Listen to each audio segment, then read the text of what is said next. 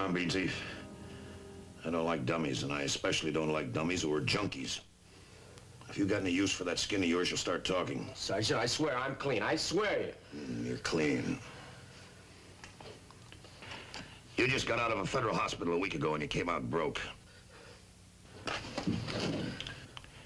What were you doing in Danny's Inferno? Getting yourself a fix? No! Look, take me to a doctor. He'll tell you I ain't had no stuff. Look. You and Danny got something going. You're pushing for him, aren't you? No, look, I ain't done nothing wrong. What do you want from me anyway? I want you to admit you're pushing junk. That you're working for Dante. Lieutenant, look, I know you got a right to pick me up anytime you want, but I ain't done nothing wrong. Look, I kicked a habit in the hospital. I ain't never going back on. Why'd you pick him up? He's coming out of Danny's. So what? Oh, he's a cheap crook and Danny's a first-class crook. I thought I could tie them together. Look, I just went there to meet a guy who never showed up, so I left. That's all, I swear. He hasn't had anything tonight, Frank. You have any evidence against him? If I had, Danny'd be sitting right there next to him. Okay, Beansy. Out you go. Thanks, Lieutenant. No hard feelings, and anybody can make a mistake.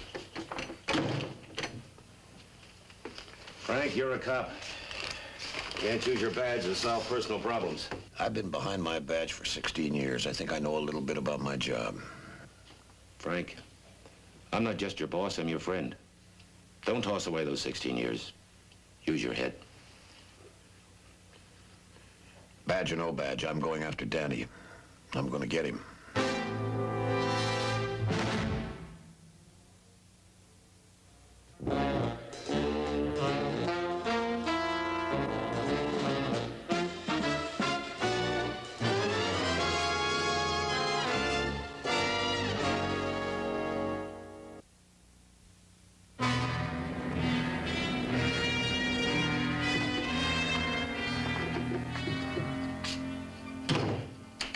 What do you want?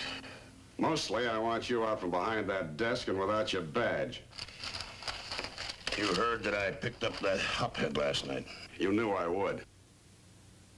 Listen, Maddern, you steamed at your brother because he's working for me. You told him so, and he told you to like it or lump it. Now, you listen to me, Daddy. I didn't put that kid through 5 years of college to clean up your garbage. He's not a kid, and you're not going to scare him off by riding my back. No, I don't need to scare him off. All I want him to do is get a good square look at you. Find out where you come from and who your friends are. And he'll dump you himself.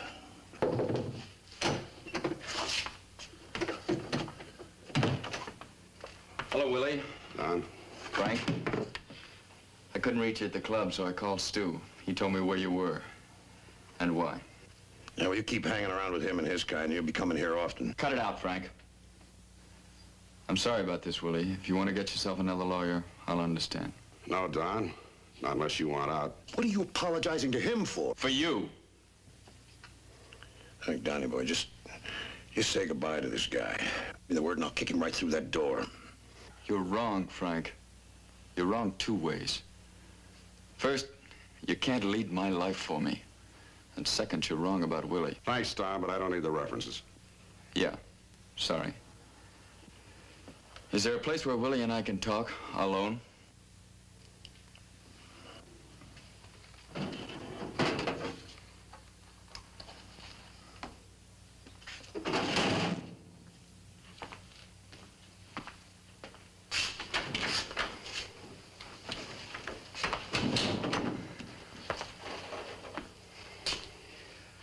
What can I tell you? That he means well? Yeah. I was pretty hot when I came in here, but I guess I understand. He can't find a case against me, and he's too good a cop to frame one. He is, Willie. I'm glad you know that. Yeah. Well, what's so important this hour of the morning, Don? The Scandal magazine people call me at 9 sharp. They're nervous. They want to make a deal. Well, the only deal I'm interested in making, Don, is a headline retraction of all the lies they printed about me in their magazine. I told them that. They assured me they'd work things out to your satisfaction. They're going to be in my office in half an hour. Well, Counselor, after you. Look at it this way, Dante.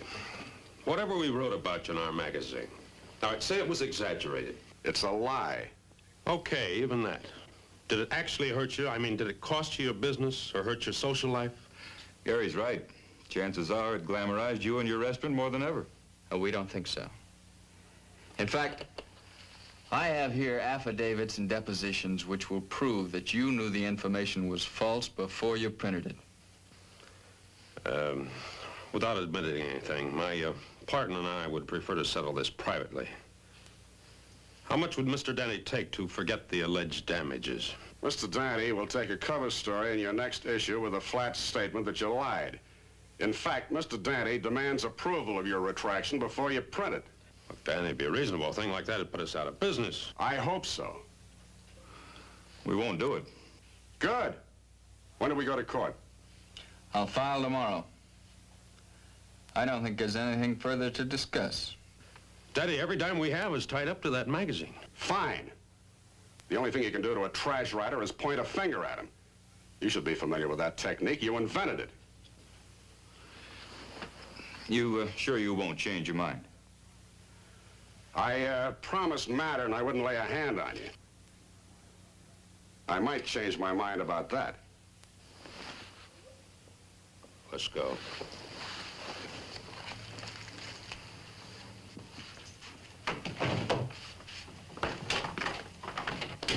Sharpies with college educations. Give me a poor, stupid crook anytime.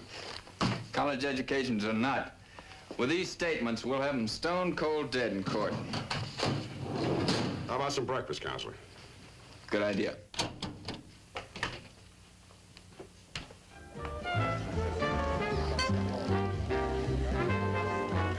A table for two at 9:30 instead of 9. Very well. Oh, good evening, Sergeant. It's stew, isn't it? If you prefer it.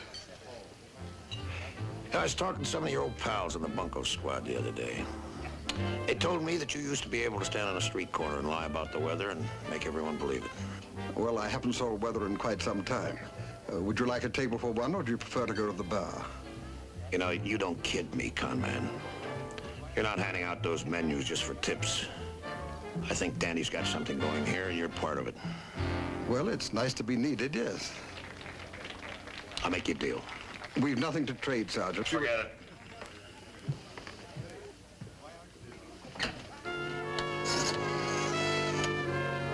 Willie?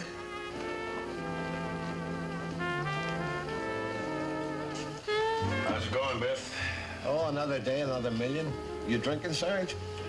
Soda over the rocks. Ever been in jail, Biff?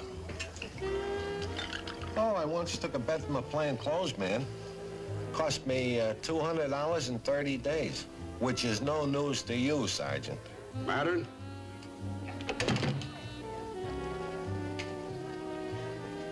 You want to see me? I don't want to, but it's a living. He's trying to get me to admit we're killing people in the back room. This is a public place, Mattern, but only for eating, drinking, and dancing, not for strong-arming the help. Keep that in mind and leave. That's what you say. I say I received a tip that you're running a sky-high crap game upstairs. A tip from whom? One of our friends. Does the police department have a record of this friendly tip? No. I never reveal the source of my information. Especially those you invent. That's what you say.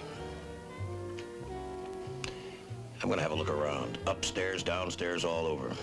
You got a warrant? I can get one. No, you can't. You'd have this place all cleaned up before I get back. Have it your way. Look, Danny, I got nothing against you personally. There are dozens of chiselers in this town. Sooner or later, they'll fall without my help. Just get out of my brother's life and I'll return the favor. What do you say? I say that it's none of your business. Mister, you're keeping it my business. Sooner or later, I'm gonna dig something up on you. But when I do, it'll make that Scandal magazine sound like one of your fan clubs.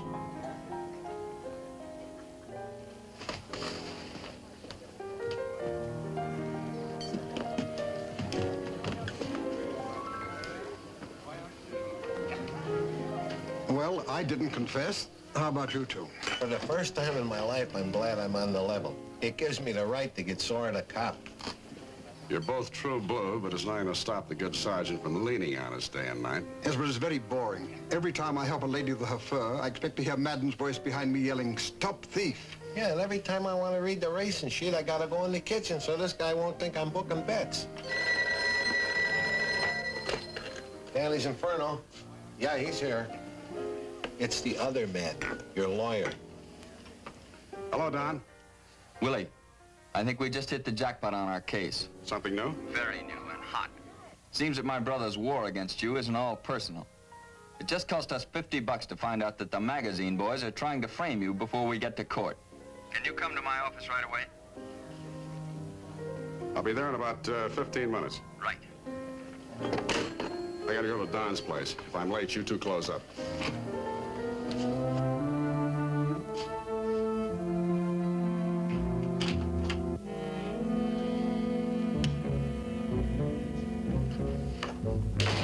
Don? Don?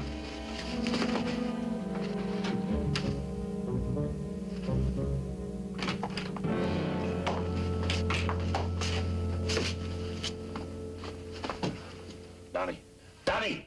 I just found him. Donnie! Jerry, come on, take it easy. I'll kill him. Easy. I tell you, I'll kill him. Easy, will you? Let me at that murder. Easy, easy. I'll kill him if I get my hands on him. I'll kill him. I tell you, I'll kill him.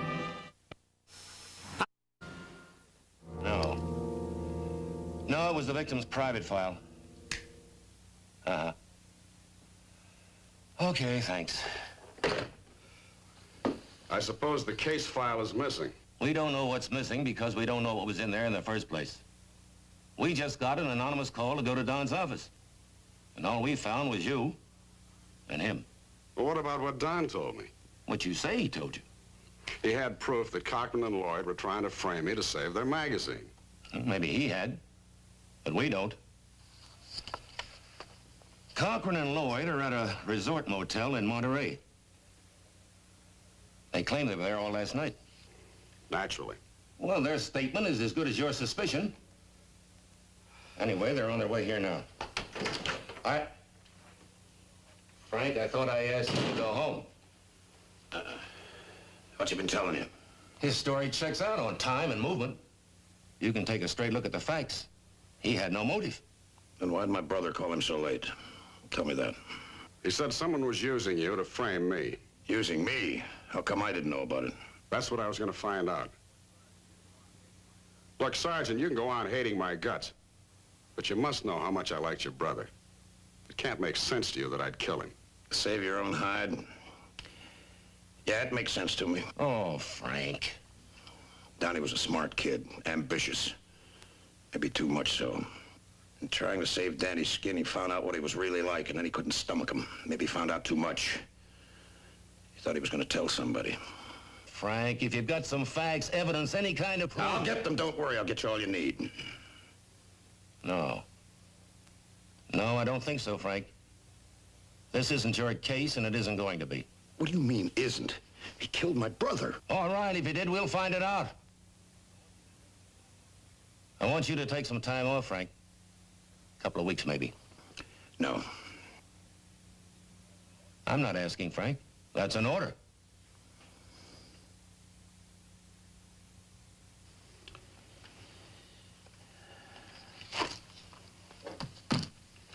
I'm not taking orders on this one, Joe. Frank, don't be crazy. You're making a big mistake, Sergeant. No, no. No more sergeant, just plain mister. We're dealing even now, Danny. Just you and me. Frank. Oh, no, Joe, you're right. I can't wear a badge on this one. I don't want to.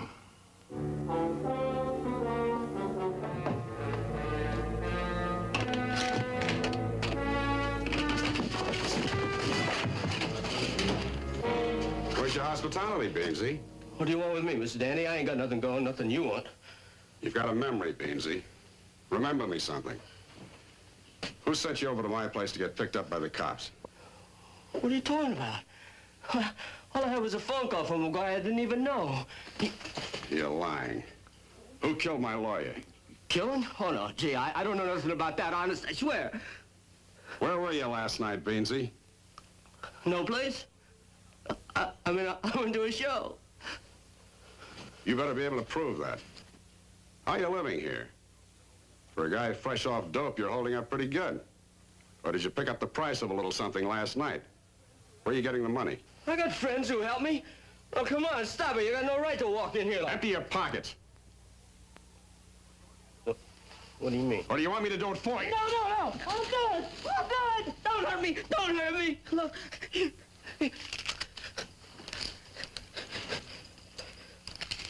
$50. That's what my lawyer friend gave you to confess the frame against me, wasn't it? Only it was just an excuse to get him in his office alone. You're after the signed statements in the file cabinet. Only he caught on to you and you killed him. Oh, no, I didn't kill him. I didn't kill him. The rest, okay. Okay, I tried to frame you. And I sent the guy up with his lawyer, but I didn't kill him. But you know who did. You were there when Corcoran and Lloyd killed him, weren't you? Weren't you?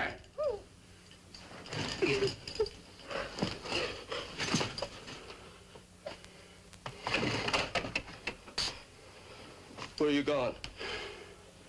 I'm gonna let you spell it out to the cops. No, they'll nail me for accessory. With my record, I'll get life with no parole. That's better than your friends will get. No, they ain't no friends of mine. No, look, I never wanted to get in this deep. I didn't know they were out to kill a kid. Come on, give me a break, huh? Lieutenant Hildebrand, please.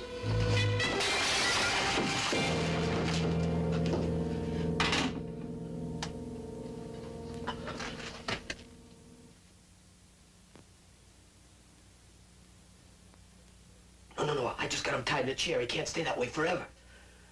Look, he knows all about you and your partner. He's trying to tie me in on the killing, too. Look, he was calling the police when I slugged him.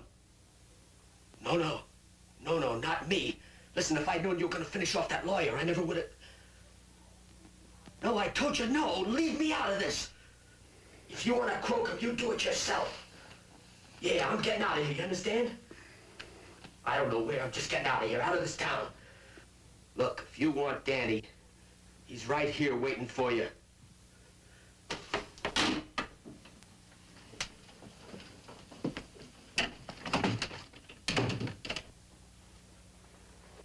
I didn't want any of this. Why'd you come here bother me, huh? They're probably gonna show up here pretty soon. Maybe you can make a deal for yourself, huh?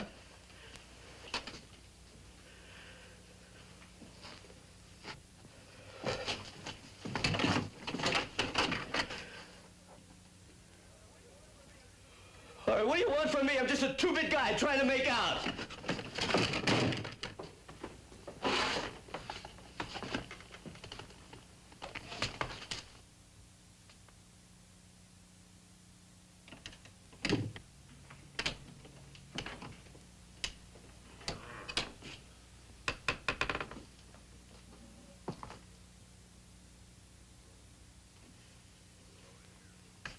You alone in here?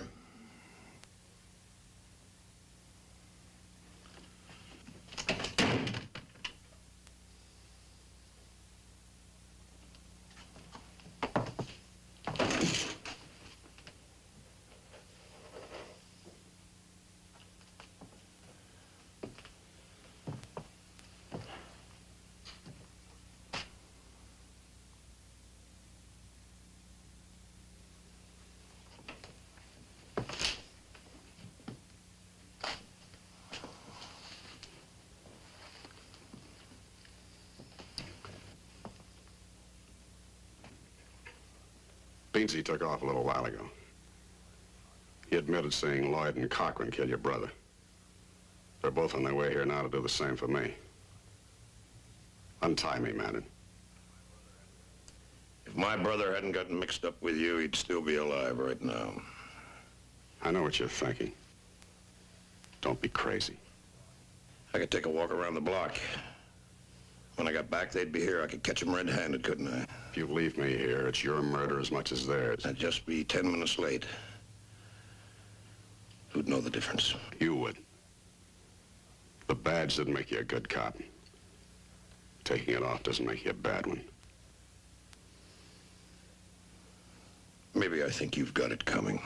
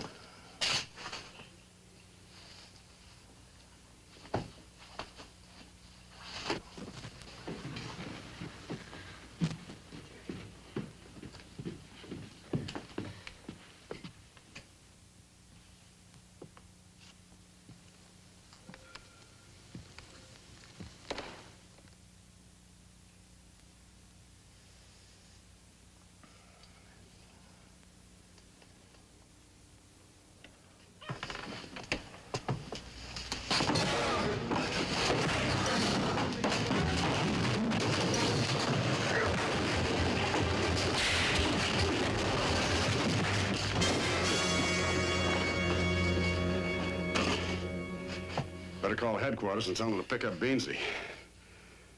Thanks, Danny. For what? For not letting me walk out that door.